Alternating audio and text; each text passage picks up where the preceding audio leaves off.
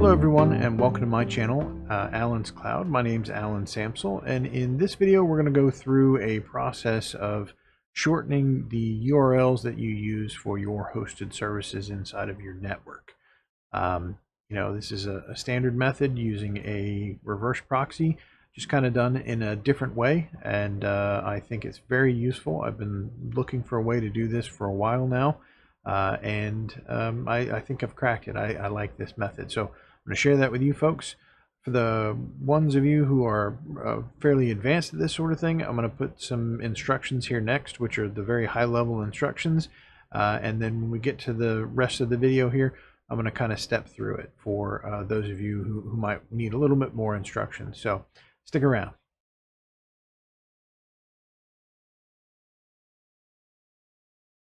All right, so those were the instructions on how to do this, and we're going to kind of step through those right now. Let's just get started. All right, over here on the desktop, let me show you pretty much what it is we're talking about doing. When you self-host applications, it's usually a the IP address and then a colon and then the port number of whatever service it is that you're running is usually the standard way of doing things. And here under Heimdall, I'm actually using this new method, so you can see what I have now in the browser is HTTPS, and it is secured. And the certificate that I'm using is an intermediate CA cert that I created in pfSense, and pretty much I'm going to show you how to do that today, so that you don't have to do IP address, colon anything in order to do this. And a prime example of that right now is a book stack here. So in the bottom left-hand corner, you can probably see that that actually goes to an IP address. And here in the browser, you can see it's not secure, and that you have the IP address and then colon 9001 to get to this particular service. So what I'm going to show you here today is how to go about, making that a secure connection inside of your network, covered by an SSL cert, but via a link, and I'm going to call it bookstack.allen. Just like this homepage here for Heimdall, I called home.allen. I want something that's short and simple and that I can remember and that's easy to use. So what we're going to do in order to do that is we're going to use a combination of pfSense, some of the tools that are in there, and the split DNS features of the DNS resolver in pfSense. And we're also going to use an LXC or virtual machine, whichever one you want, from Proxmox. And in there, inside of Docker, we're going to run a container of this Nginx Proxy Manager. And this is what's going to do our translating for us, and we'll get there. So first off, under pfSense, here under the System and Cert Manager, you're going to have to create a root certificate and an intermediate certificate based off of that root certificate. And there are other videos that I'm not going to go into the details of that. I will put one down in the link for a video that I think covers this process very well. But once those are complete, you're going to come here to certificates, and you're going to actually create a server certificate for that shortened link path that we want. So in my case, I'm going to create an initial certificate. The descriptive name that it's going to be is bookstack.allen, and we're going to make it off of the intermediate certificate that I've created. Here, the common name, again, bookstack.allen, and I've filled in some of this other information. And other than changing this certificate type here to server, you don't have to do anything else. We're going to hit save. And down here at the bottom, bookstack.allen exists, and we're going to download the cert file right there. And we're going to download the key file because we're going to need those. Okay, so now that I have those downloaded and that created, we're going to make our host override here in the DNS resolver. So under services, DNS resolver, here under the general tab, under settings, you scroll down, and when you make it the first time, this is the kind of the nice part. You're putting in the IP address that's going to point to the virtual machine that we're going to create. So, this may look like it's a little bit out of order, but since I already have this created, this is the IP address of the LXC or virtual machine in Proxmox that's going to host the Nginx Proxy Manager in Docker. So when you create it the first time, you can actually come in here and create all of these other aliases that point to it. So we're going to add a host name here. So we're going to call this one Bookstack, and then Alan is going to be the domain. And this can be your name, then obviously it doesn't have to be mine. And we're going to hit save and apply changes. So pretty much at this point, our split DNS is going to be ready to point an HTTPS, or HTTP URL to that IP address to resolve into, where we want to go. So now that we have our certs created, we have our DNS in place, we're going to go to our running instance of the Nginx Proxy Manager, and we're going to sign into that. And here under SSL certs, we don't want to get ahead of ourselves, add SSL cert, and you're going to click custom. That's very important because we're not going to use Let's Encrypt. We do need port 80 and 443 open, and I'll get to that in a minute in the creation of the virtual machine. But in my case, I'm running a website already on 80 and 443, and I can't put this in between the two, so I'm just running this locally internally for my network only. But if you're running the Nginx Proxy Manager already, you can follow these steps if you're using pfSense or have a way to do this split DNS functionality. And you can come in here, and instead of doing a Let's Encrypt cert, you're going to create a custom one here.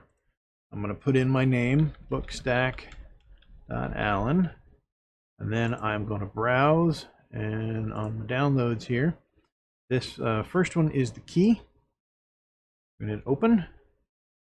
Then we're going to get the cert for bookstack.alan, and then you don't need the intermediate, and then you're going to hit save. So now we have a custom SSL cert that is good until 2030, and we're going to go back here to hosts, proxy hosts, and as you can see, these are the other services that I have set up. One for my Proxmox itself, Open Media Vault, one for the Nginx Proxy Manager itself, and for Heimdall here, which is home. So what we're going to do is we're going to add Proxy Host, and here we're going to call it bookstack.alan, and then you have to hit enter so that it pops in there. And because Bookstack is actually not secured normally, it is running on an HTTP. That's what we're going to do. And here we're going to take the IP address, and it's on port 9001. So back here, I'm going to paste that in, and 9001 right there. Then we're going to go here to SSL tab.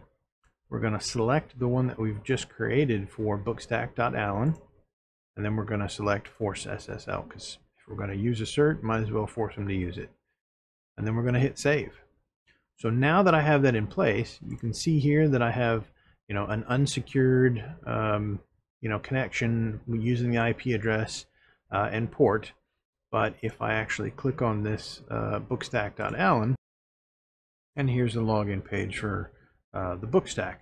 Now you can see that we do have the lock up here. We're going to the correct address, and it is covered by my intermediate certificate authority here. Now, Bookstack, this didn't actually work at first. I took a pause in between the magic of editing there. I had to go in and fix the stack for Bookstack. You actually have to call out an environment variable for the address, or you get an error. So I had to go in there and actually add app_URL equals, and then that link there, https://bookstack.alan, and it actually works correctly, as you can see. And we can log in, and we got our cert. Okay, log out of that, and so let's talk about Proxmox, how we tie this all together, getting this working. Here in my Proxmox instance, I've got an LXC container here. I've got a previous video on how to create an unprivileged LXC container using Ubuntu 18.04 template that comes with Proxmox, and installing Docker inside of it. So that's what I've done here. This is an unprivileged container right here, yes, with the two options that you need in order to run Docker in there. KeyCTL and nesting selected. As far as resources, it's only a gig and swap 512, 1 core, and 8 gig for the hard disk. So those are pretty much the minimal standards, because you're only running this one thing out of it. But you have to run Docker in a container that doesn't have anything running on port 80 or 443, because that's what the Nginx Proxy Manager uses to do its thing there. It's what it's listening on, is those two ports. So, if you were thinking that hey, I run Open Media Vault and I've got Docker in there and I've got all those containers running, let's just throw this one in there, that's not going to work. So again, to tie all that together, you have to have either an LXC container or a small virtual machine. You could do it that way as well. With the minimal settings to run the Docker container, you follow the instructions here at nginxproxymanager.com. They've got the setup here. It's pretty easy, and I'm not going to cover that as well because, quite frankly, there are a lot of other videos on how to set up the Nginx Proxy Manager, just not a lot of videos on some of the goodness that you can have and reasons to run it. I think this is brilliant for me. I don't have to remember all of those IP addresses. Now, Heimdall was doing a good job of putting all of that into one location. I didn't have to remember it so long as I put it in here. But anywhere else on my network, I can go to these addresses, because I'm using that same DNS server is my pfSense box, and that split DNS is going to take me to these sites. Now, if I go to a computer that is on my network that isn't my main machine, where I have imported those root and intermediate certificates that I had created, I imported those into Windows and I imported those into my browser. Now, if you don't do that and you're on a different machine, you'll still be able to get to the website. It'll just show up as a locally signed cert. So it will give you the warning. It will still give you the lock, but it'll give you the triangle symbol up there. I think there's a lot of advantages in using this Nginx Proxy Manager in this way. You run your little container, you create your certs with pfSense. Now, there are other ways to do that. You could, run a different container with a, root certificate authority server running inside of it in case, some folks aren't using Proxmox. There are other ways to kind of stitch this together, but I wanted to show you what could be done, inside of your own network. None of these services are accessible outside of the internet, and I think it's really useful. It's a great way to manage your services and be able to access them locally. So if anybody has any questions about this, please hit me up on my forum or leave a comment in the video, and I'll share whatever I can with how to set this up properly. But if this was useful to you, please like the video and subscribe to the channel. I'm always looking for new subscribers to grow this channel even more than it is. So thanks for that, and have a good one.